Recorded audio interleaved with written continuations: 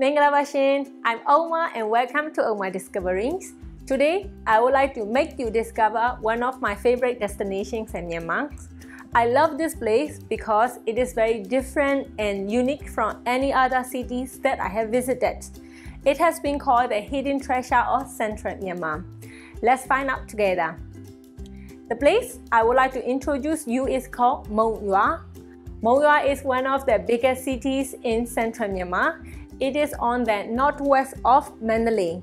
It is also a trade center for India and Burma through Kalim Yua and Chinrit River. Let's break down Mong Yua in Myanmar. Mong Yua in Myanmar we call Mo is a snack or a cake, and Yua is a village. It is called a snack village.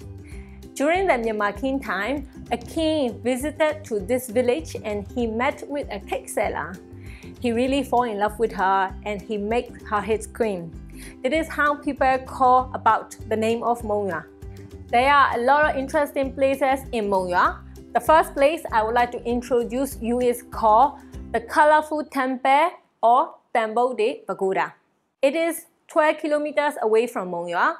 I call it colorful because I have never seen so many colors in one temple. Most of the temples I have visited are gold color or sometimes white color. But here at Temple de Pagoda, you will see green color, pink color, red color, and gold color. And it is very beautiful. It is also a home for 500,000 Buddha images, which you can see they are enshrined on the wall, pillars, and the whole entire pagoda compound.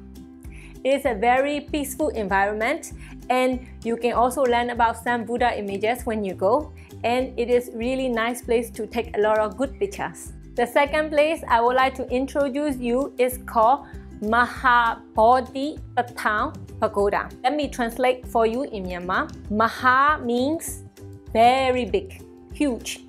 Bodhi means the holy trees for Buddhists, because the Buddha got the enlightenment when he was meditating under the Bodhi tree. The town means 1,000.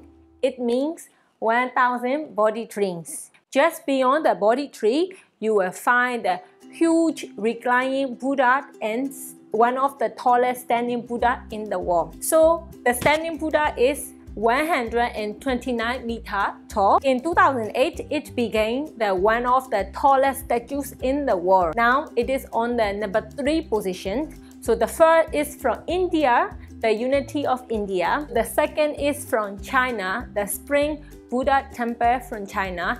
And our standing Buddha is in number 3 position. And you can go up to the top level of the standing Buddhas. There are a total 31st floor.